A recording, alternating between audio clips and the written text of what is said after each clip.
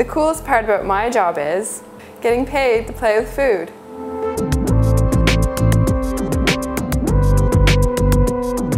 I'm a food research scientist here at Ocean Nutrition, and I use food as a tool to help us develop new products and make fish oil taste better in food. Fish oil is important in food because as North Americans we don't consume enough fish as part of our daily diet.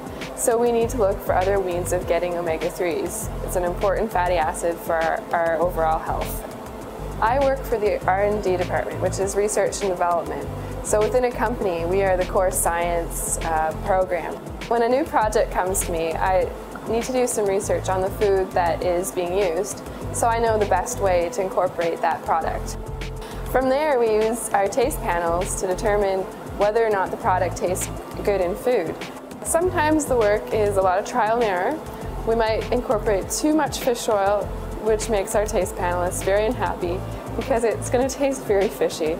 So we look back and we try to formulate something a little more appealing to our taste panelists, and hopefully the customers will be happy with that as well.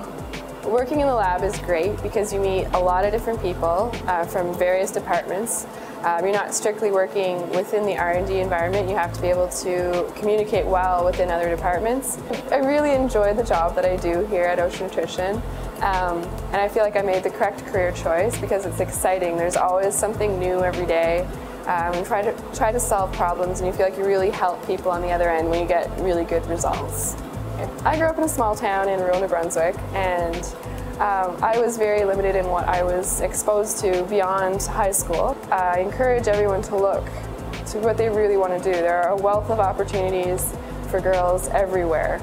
I finished my master's program in 2007, and I've been working since then. I was able to get a job almost right away.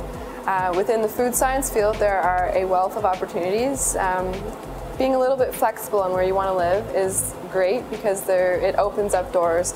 The best advice I can give is do what interests you and not what people expect of you.